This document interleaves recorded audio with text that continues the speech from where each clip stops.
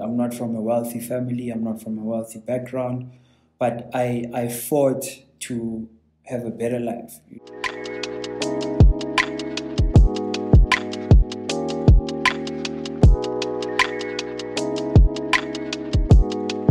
Welcome back to my channel, guys. If you have not yet subscribed, then I'm going to give you a minute right now to actually sit down, think about your life, and then subscribe to the channel. So, welcome back to another episode of the Black Excellence series. And as always, we're going to hop straight into it. Sir, how are you today? Good, and how are you? I'm good. So, tell us, who are we sitting with today? Who are you and what do you do? My name is Ashley Raphala, also known as Shimza. I'm a DJ, producer, entertainer, businessman, philanthropist. Right. Yeah, so I'm from Ibiza in the East Rand. It's a township, but yeah, I'm from there. Mm-hmm. Yeah. Now you are a world-known, world-recognized, and respected DJ. So let's start from the beginning. How did you get yourself here? I think it was from the love of music. And obviously looking at what's going on in the industry, learning a lot, observing of what's happening around me, and obviously looking at the business side of things, which I think was the most important one, because passion alone doesn't pay the bills. You need to always go out there, learn a lot, network with people. Don't be stupid about it. It's not all about the glitz and glam. There's a lot of work that goes in. I've just been consistent ever since I started. Now, a lot of celebrities and whatnot, they find themselves in the trap of spending money excessively, not thinking about the future, not thinking about the business, as you say. Yeah. How did you find yourself in a position where you're thinking about the business, you're making business moves, and it's not just about making music or living the lavish life? I think, there's a difference between spending money and using money. I think there's a huge difference there, Spending money is just spending, on stuff that won't benefit you. But also, you can also think about it in a different way. Some people spend money to make money, and some use money to make money. So I think I went with both, because I do spend money to make money, and I do use money to make money. So I'll spend money on clothes that are going to make me look good when I go and perform, and then I'll use money to buy assets. So the spending is there. The spending is there, but it's all about balancing it and making sure that it works for your career. And I think I'm very fortunate to be in a space that needs us to look good. So I've got an excuse to spend money on clothes, But I don't drink alcohol. I don't spend on smoking or all of that stuff, So everything that I do is primarily for my career. It's interesting. There's this book, Rich Dad Poor Dad. I'm sure you've heard of it. And they made me think of it when you said you use money to make money. And in the book, they say you don't work for money, but you use money must work for you. Yeah. And that's what you're applying in your career. Yeah, basically, because I make some money from gigs, like from my DJing. My fee is okay. It's not okay. It's not that much, but it's okay, But I use the same money to create my festivals. Like I've got my one-man show in Ibiza in December, which I use my bookings money to put up, because I understand the return is going to be higher. So I use my money, and my money works for me some way.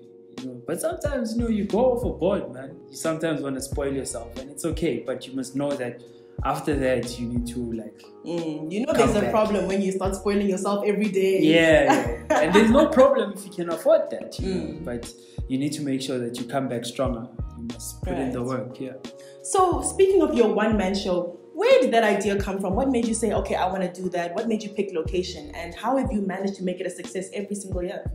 My one-man show came about from the urge of investing in my brand, one, to creating a platform that could one day generate some recognition, one, two, and obviously make some money.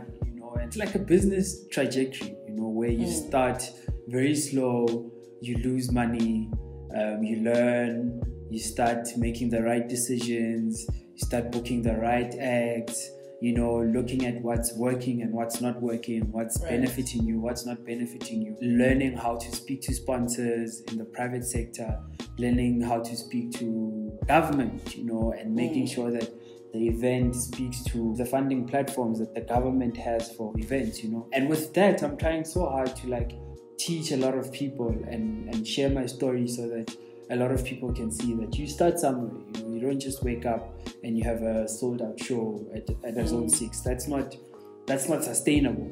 You know, you need to take baby steps, because I think even people appreciate it when they see something start from scratch, moving up. You are in the DJ field primarily, and there is a lot of competition in that field. You know, there are DJs left, right, and center. What differentiates you? What makes people pick Shimza over someone else? I don't follow trends. I'm just doing me, you know, and I think that authenticity shows itself, you know, and people can see that this guy is he's not a chance taker. Right. You know, he's there, he knows his story, this is what he's doing, and that's it, you know, because I think a lot of people get lost in the trends that are popular at some time.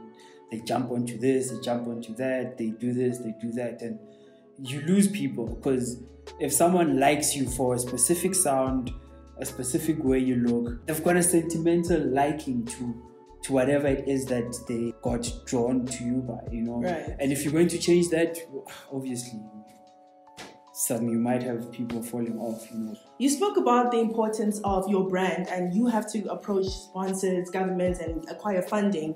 How do you maintain a positive brand image? I don't do stupid things, man. Some things are choices. You choose if you want to fight with people on Twitter. You know, some things are mistakes, yes, but it's choices. And I've chosen to stick in my lane and not try and change who I am, because I feel like I've always been like this ever since I grew up, you know. But at some point, you need to have a thick skull and grow like a thick skin, and don't take shit from other people, because that's also a problem, you know. You also choose how you want to react to it, you know. You block it out or you entertain it, you know? Right. But sometimes on Twitter, I sometimes go off and give back the bad stuff to people, so that people know that there's a boundary. Once you jump that, it's a one-on-one, right? You know, because people just take advantage. So it has always been about choices, you know. Which point in your career did you realize that, oh snap, I'm famous? When did it really hit you that, oh, you have fans? I don't even think about that, man. I think a famous person or a celebrity would be driving around in dark windows, making sure that they're always wearing glasses and they're always dressed up. Right. They wouldn't go to a Pick and Pay, you know. But I go to a Pick and Pay and buy my own stuff. I live a normal life, you know. And I think I sometimes see it in people in the shops, and they sort of get confused, you know. They're like, why is this guy at a spa, you know? And I'm like, I'm here to do my groceries. I need to eat, you know. Where else must you do your groceries? Exactly. You know, I don't go around dressed up every day, you know, because I've never been that guy. And I like living a normal life, you know. I go to Ibiza every now and then.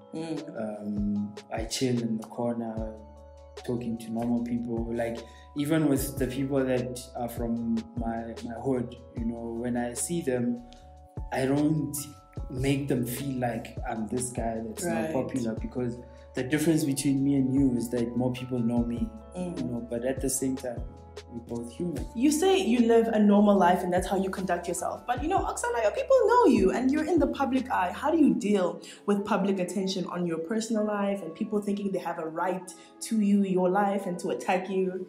It's your choice, man. If you want to be involved, you know. But I'm not going to live my life because I'm worried about you. I'm not going to do or not do stuff because I'm scared that you are going to judge me for my choices in my life. Like the other time I lost my car, you know. people had all these different opinions and theories and shit, you know, and I'm like, you probably don't even own a bicycle, but you want to have an opinion on my life, you know, that I worked hard for. You know, you want to tell me, yeah, like tomorrow they might steal your pen and you'll feel the same pain. You lose your phone tomorrow, you know. Do you know how painful it is losing your phone? You know, when you search your pockets and your face when you realize that it's not there. You know, it's the same pain when you lose a car because you feel violated. It's like losing your phone. Yeah. A little bit more than losing your, just a little bit more. Well, a bit more painful. No, I had both experiences, and I'm like, I almost cried when I lost my phone in the club. What advice do you have for the person who wants to be in your shoes or, you know, follow the career path you have? Be yourself. Be yourself and just stay true to yourself. Do what makes you happy. Don't try and mimic anyone else because everyone has their own path. You know, that's it. Do you and stay there. You know, if you believe in something, just continue, be persistent, and just keep doing it. Right. Yeah. So we're sitting here, we're doing the Black Excellence series. I want to ask you now, according to you, what is Black Excellence?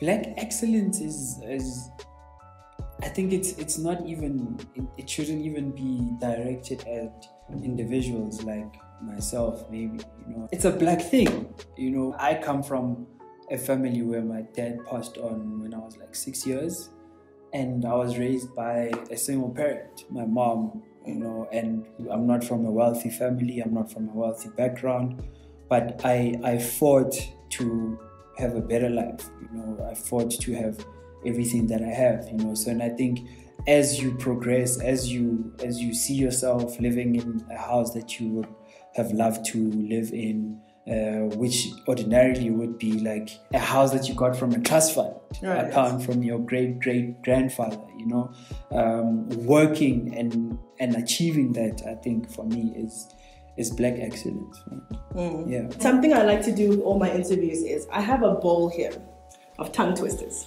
And you have 30 seconds to pick one, read it, and recite it as fast as you can. Okay, cool. You ready? In 3, 2, 1, go.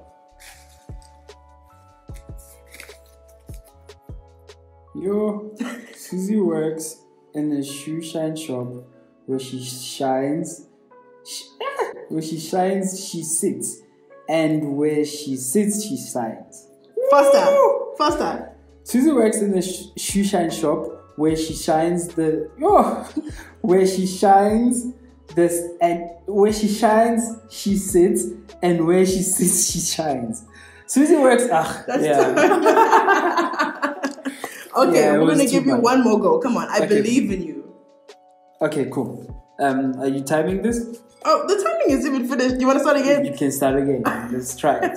Okay. All right. In 3, 2, 1, go. Susie works in the shoe shine shop where she shines, she sits, and where she sits, she shines. Susie works in the shoe shine shop where she shines, she sits, and where she sits, she shines. That one didn't count. It's too much.